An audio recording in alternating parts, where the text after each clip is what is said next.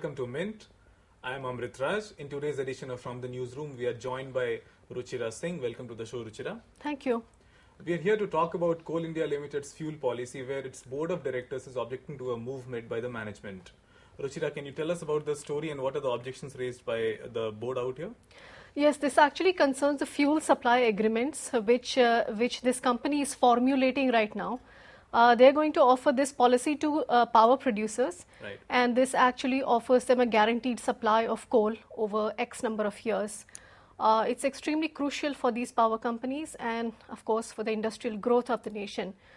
So this policy is being formulated right now, and what has really happened yesterday is that 7 independent board of directors have written to the chairman of Coal India, and they have said that in the last minutes 3 words have got into the minutes from that meeting, and those 3 words are power trading companies.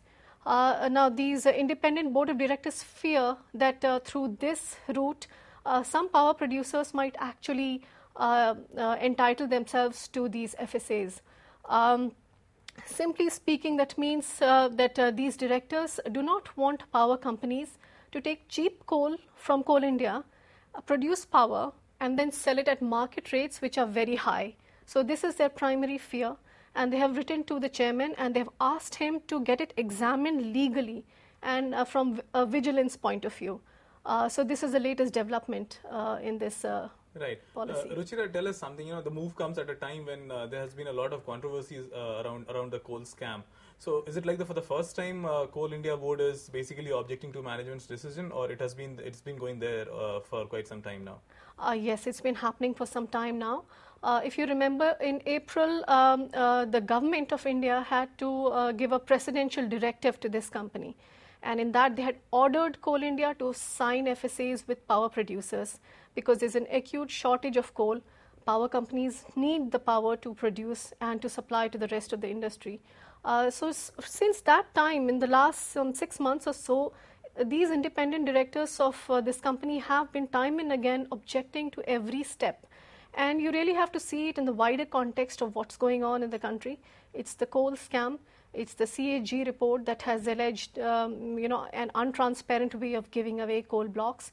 So these independent board of directors are being extremely cautious. They're being extremely jittery about every single move. They're questioning the company. They're questioning the management. So that's what's been happening right now. So how long will it take to resolve the issue, and what is the way forward?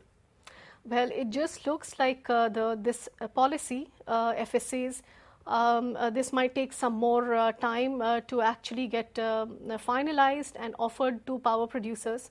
Power producers are in a great hurry because a lot of them have invested in power plants, and starting from next year until 2017, a lot of these companies have to come on stream and start producing. They're all asking, where is the coal? Where is our agreement with Coal India? So they are a worried lot. But Coal India's directors, of course, have to safeguard the interest of the company, so they just don't want any loopholes in this policy. So it just looks like there will be many more meetings before a final policy emerges. Well, it seems future plans of the power companies are going to be in limbo for some more time, at least till the time the issue is resolved. That's all we have from the newsroom right now. Thank you for joining us on the show, Ruchira. Thank you. Thank you once again. Stay tuned.